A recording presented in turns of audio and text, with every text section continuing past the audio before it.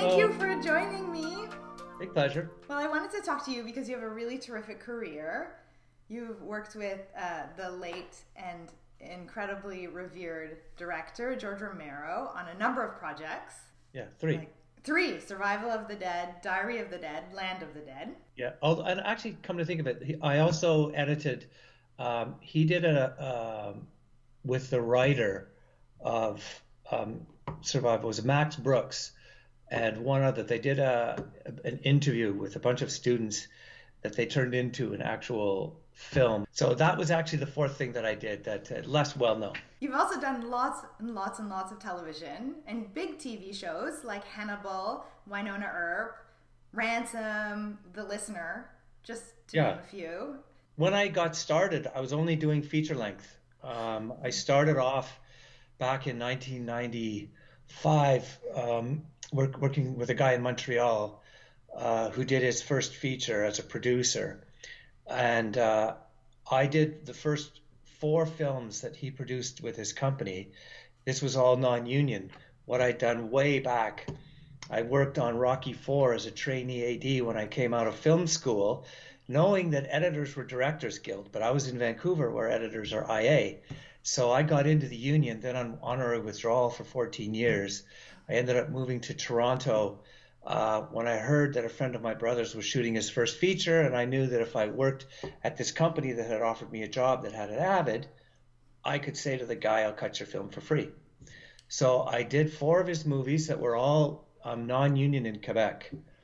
But when I did get a job offer in Toronto, because of the work I had done there, a union show, I just simply went to the guild and said, can I upgrade now to editor? After being on honor withdrawal for 14 years. Wow. And they said, sure. So my DGC number is only $4.99. So I think it was easier in the day to be able to upgrade from a guy who was a trainee AD to editor, because they looked at the resume and it actually had, some decent films on it. So that's what I did. And over the course of the next, let me see, I guess it might have been 14 years, I only did feature length. So a few made from TV films, plus the Romero films. And the first TV show I did, I think, was with you guys, Unnatural History, with Richard Onobile, who'd been trying to get me to work with him. Mm-hmm. And I accepted, in part because we knew we were working with Mike Werb, who had written The Mask and Face Off, and thought might be a cool guy to work with. And so I took that job, and that sort of launched me more into the television side of things. I'd done a few features after, worked with Vincenzo Natali on Haunter. I did Phantom Punch. That might have been before. But in any event, the TV business, there's more of it in Toronto in the long run for all of us editors than getting individual feature projects. I've been super lucky. I guess you call it lucky. I don't have an agent, never had an agent, because I've been around in Toronto long enough.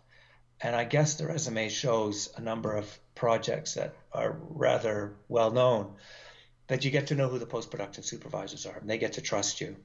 And so that's where I get my calls for the most part. And they put your name forward? Yeah. So Richard put my name forward for this show that's going on the Oprah network. So that's the one that he called me for recently. So I worked with him on a number of different shows. October Faction, that I did between 2 seasons of Wynonna, was with Richard. Then worked Paul Ackerley on Wynonna Earp for 4 separate seasons. So you just get to know the people who are working in the business. They get to know who you are. Sometimes it's a producer that calls me, Nicholas Tabarak, who I originally hired to be the production manager on a film I produced called Reluctant Angel back in 1997, has repaid that favor multiple times by getting me on board on films that he was production managing and offered to bring me in. So I worked with Alan Moyle on Weirdsville, which was a really fun film to do. So yeah, you get to know the people in the business and they get to trust what you're doing. And now I'm ready to retire. Are you really ready to retire? No. Did you go to school for film? I did, although not initially. Initially, I went to school and got a Bachelor of Commerce degree. In Quebec, out of high school, there's a 2-year college program called reshaped that you go through, and then you do the university program. And I didn't really know what I wanted to do. And my dad, being rather a practical man, just said, look, go to school, get a degree, whatever it is, at least have a degree until you can figure out what it is you want to do. So I picked this commerce degree. But I was lucky because at the time in Montreal, the commerce degree was also allowed you to take a lot of electives, and it had a more of an arts approach to it. So when I did statistics and accounting and finance. I also did astronomy, theology, psychology, film, music, and they were all great courses. So when I graduated, I took a year off to travel around. I followed a girlfriend on a holiday out to Vancouver. We broke up after a couple of months, and I said, I'm going to stay. And then I made a list of 6 things in my life that I liked. And I picked one of those 6 that I thought I would have as much fun learning as making money at. And I had loved the film class that I took when I was doing my commerce degree. It was more of a film history course. But there were certain movies along the way that had really impressed me. And it's what inspired me to take that film class, the history class. I loved Fellini's Amarcord, and I loved Michelangelo Antonioni's Zabriskie Point. And there's flaws in those films, but what worked for me for both of them was music. I loved how the music in each of those films became a character. And I decided that's what I wanted to do. So I applied to Simon Fraser to see if I could get into their film program. It took a long time from the application. So one of the things that I did, I traveled through the United States with a friend of mine in a car for about 3 weeks. And when I ended up in San Francisco, I decided that in order to improve my chances with my entrance into the film school, I was going to write a script. And I wanted to write the script based on this book by Robert Silverberg called Up the Line. Ended up getting an appendix attack and had to go to the hospital for 5 days. So while I was recovering for those 5 days in the hospital, I wrote my script. And then when I went to my interview, I had the script in my hand. No one was going to read it. But what it showed was that I had a desire to do this. And I shoot a lot of photography, a lot of photographs. Mm-hmm. And so I brought a bunch of them with me and I laid them on the table and I said, I want to make these pictures move. And I got in.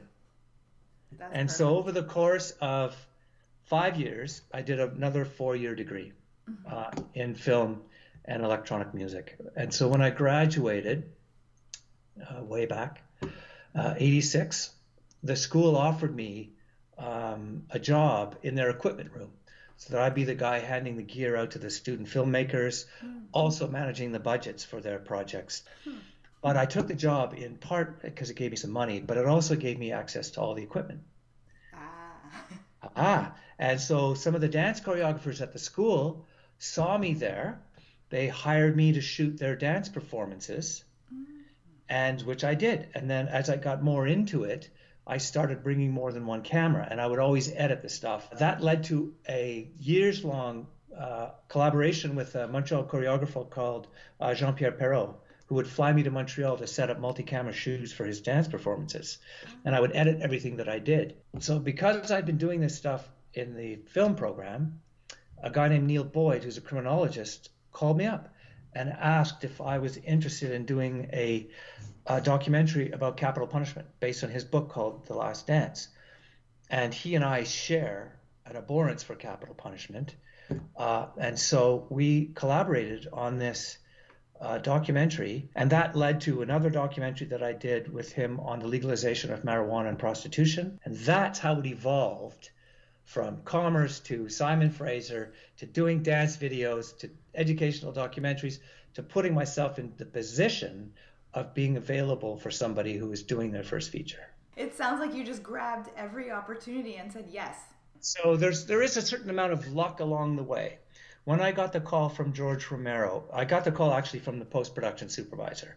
Mm-hmm. George had been doing all of his movies in Pittsburgh and realized it was going to be too expensive to do Land of the Dead. This is a bigger budget movie for him, $20 million, funded by Universal. In order to make the 20 million go further, go as far as he wanted it to go, he was not going to be able to do it in Pittsburgh or LA.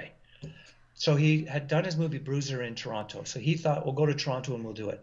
He wanted to bring his editor from LA, but the editor, LA based, wanted more money than the production could afford. So he was looking for a local guy. And this is where luck sort of plays a role. George went in and he saw the demo that I had done. I just showed a dialogue scene with two people at a table. And George was impressed with the fact that he saw the edit choices, because George himself comes from an editing style background, and he understood the editing choices that were made. So he brought me in. And I was sitting in the room just waiting by myself. And then in walks this 6'5" guy with 3 or 4 other people. And he walks in the room and he looked at me and he said, "So have you finished editing my film?" And I said, "In my head, it's done."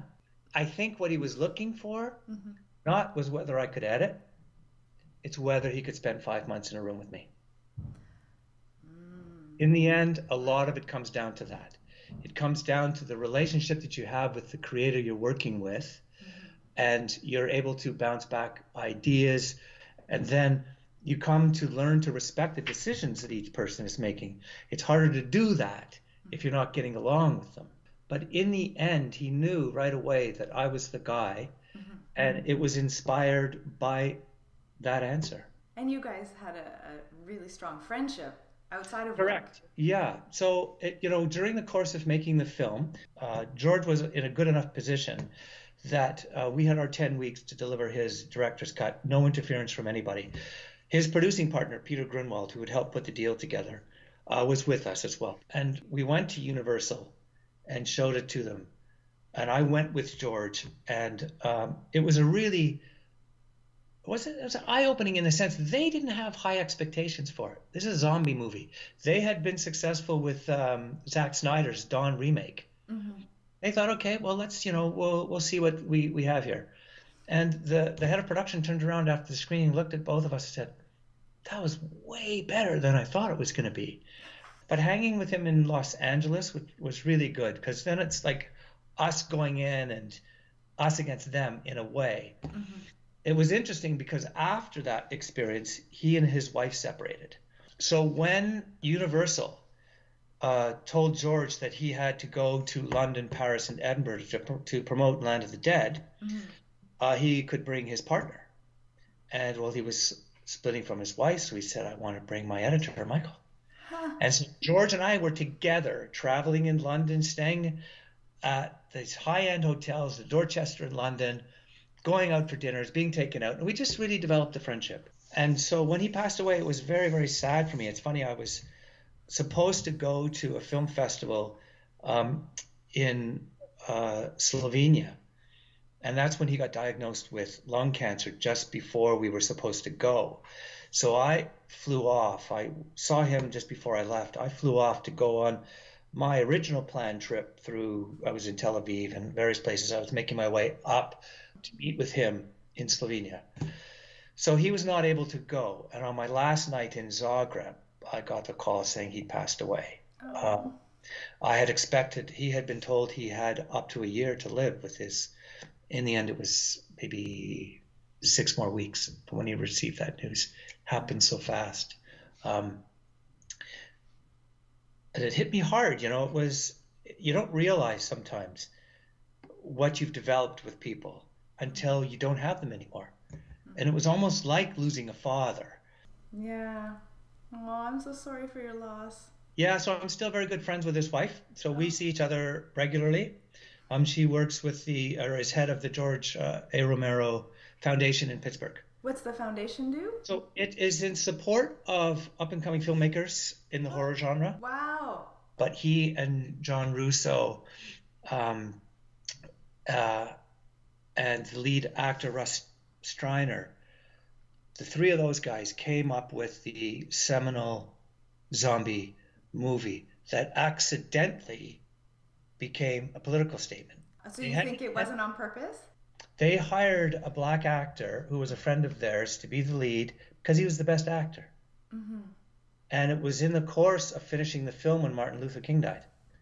And they realized that they had made a political statement because the guy that killed him just randomly shot the guy because of his color. And that's the eureka moment for George when he said, okay, every other film I'm going to make moving forward will have a political theme. Diary of the Dead was the most creative project in a way because it started off as something different from what it became. He started it off, these kids were in a forest making a zombie movie on the night that the zombie apocalypse started.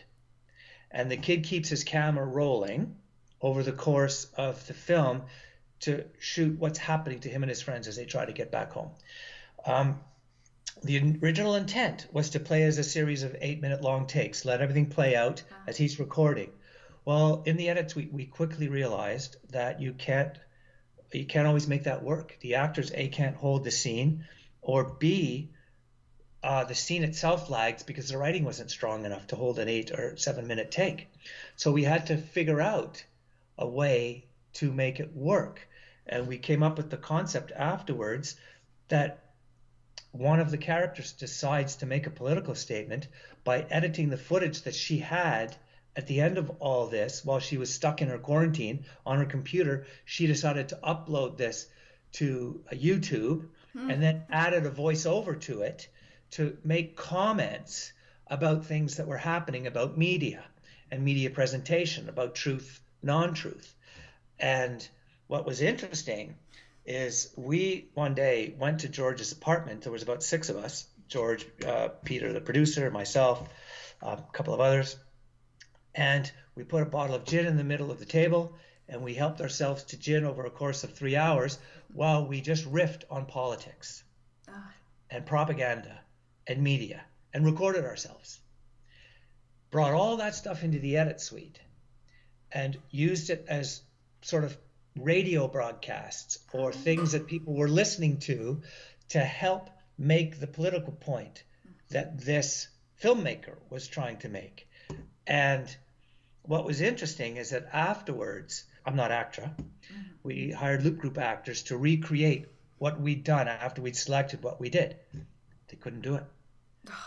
Couldn't make it sound as honest and real. So we used our voices. And the union was okay with it. Wow. But that's an example of how a movie can change. You know, movies always change. Yeah. Because, you know, you've got a number of factors involved. You've got the original script, then you've got actors who are hired. So the actors bring whatever they represent to the character. And then the actors have to read the lines in a particular given way. And the director shoots it in multiple different takes with different line readings from different angles. Then the editor takes it and rewrites it by jumbling up the performances, cutting it from different angles, and then almost always shortening the film to make it what it ends up being. And the editor does that in collaboration with the director, with the producer, sometimes distributor. Our job is to direct the audience's experience of the film. And that's the part I fell in love with doing. That's incredible. Yeah. Diary is the exact example of starting somewhere but ending somewhere totally different. Less so on television. You know, television has it has a look, it has a feel, it has a story points it has to get to in the course of its 43, 46, 48 minutes, whatever, whether you're network or Netflix. You know, network, you're 43. When I did Hannibal, yes, we had to deliver not just 43, we had to deliver each act out on the 0 frame, and the commercial had to start on the 5. No such issues with Netflix. And no one cares if it's 36 minutes because you just hit skip next show. It's very freeing not having the total runtime anymore. 100% agreed. I know that you love music. I see a keyboard. What's your process for putting music in a cut? So, you know what? It depends. Sometimes it's the scene that determines what music gets used.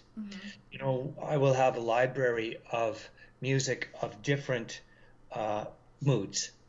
And a lot of cases where a song is appropriate, and there are many times when you would edit to a song. So when we did Hannibal, Brian Reitzel provided us ahead of time with a lot of classical cues. So when we did our food montages, we would cut them to the piece of music. I asked for this. During the mix, sometimes Reitzel would say, that's not really the cue I would use. I'd use a different cue. And it would throw off the edits. Oh. So I asked to always get to review the montages after the mix so that I could change them. I would never change the length, but I might change where the cut point was or where the emphasis was. Yeah, and they allowed me that reluctantly. But it's not fair to editors.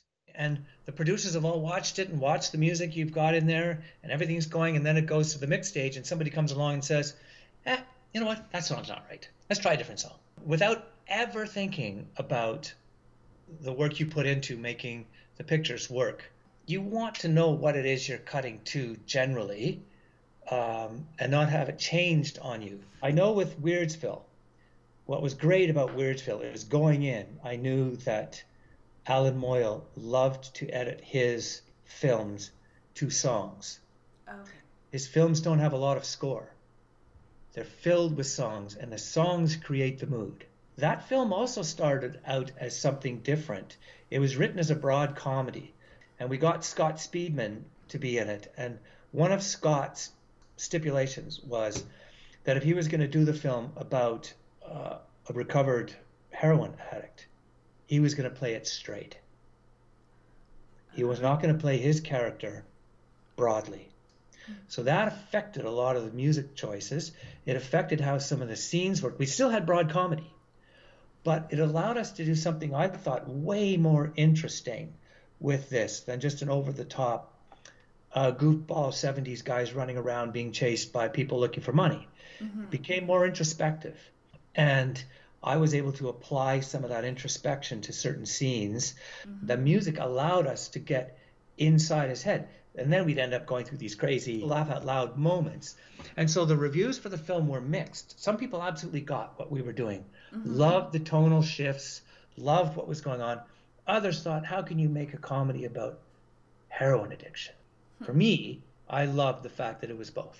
And so I always do the temp scores myself for all the shows that I edit, partly because I know the music library that I have, and I like figuring out what mood I'm cutting to rather than cutting the scene and sending it away and then having it back with a piece of music I don't really know. Sometimes you do that. If you get overwhelmed, the assistant can work on music, obviously can be great at it. But I find most of the time I'll cut the scene first.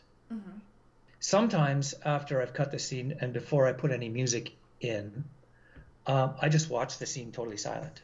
I just see how the scene's going without the dialogue, just watching how it's pacing, looking at what story's being told just between the eyes and the reaction shots between characters. And then I'll add music. And I rarely get to the end of a project and then go back and do all the music. We obviously work with dailies, and if I finish cutting my dailies for the day, well, I then switch to music. I'll just apply music right away and then start building the sound design, sound effects. That's interesting. Yeah. But watching it silent is actually a pretty cool thing to do. What are you looking for when you're watching it silent? Just to see if cuts feel right or not. Okay. Sometimes you don't get an exact answer for that because the dialogue, in many cases, you're held on a character because the dialogue is important to say. But for me, sometimes it's just the rhythm of how a scene is playing, and even scenes with less dialogue, just to watch the rhythm of how they go. I did with George Romero, I did the director's commentary, and one of the things that I stated about Land of the Dead, there was a scene where there were zombies in town, and these vehicles were coming in and driving past them, and they were driving around swinging like this, and then all driving out of town, and there was just this big choreographed, in a way, series of shots that George had done. So what I explained, I watched it at one point silent, because I had my start cutting dance videos. I approached it as if it was a dance. So I wanted to see if the cuts played like a dance. That's beautiful. Yeah. So you looked at it from a different perspective. Yeah, just to see, what it looked like visually. And so going back to your question about music, the films that I liked, Amarcord and Zabriskie Point being, or even Straw Dogs, the end of Straw Dogs with the bagpipes playing. To me, it added such an incredible dimension.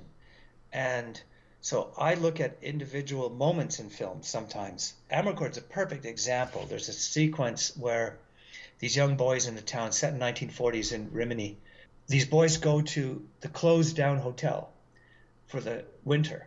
And they all have in their head, they've imagined what goes on in this hotel when all the stars are there in the summer. But it's windy day, it's fall, and they go and they peek in, and it's the empty stairwell. And then Nina Rota's music starts to play. And each boy goes into their head in an imaginary dance with a partner on the steps of this hotel. And I love that. It had nothing to do with the story. Some people who've watched Amarcord said, well, we like movies with a bit more story. But for me, it didn't matter because it's individual moments. And the strength of the film is that there's like 30 miniature movies in it. One of them being these boys imagining dancing with a partner on the steps of the closed down hotel. I love that. And it's the music that brings you there. Just sucks me right in. Yeah. And so when I talk about being, some of the soundtracks, I have 3,000 soundtracks. I believe it. And I listen to soundtracks a lot, not just as source music for any project I might do. You're creating a mood. And part of what films are supposed to do is to put you into a place and into a story and into a world you never have been in yourself in many ways, right? That's the imagination of the movies. And music really helps with that. And so I've always been attracted to how the two of them combine. That's amazing. Thank you so much, Michael. Thanks so much.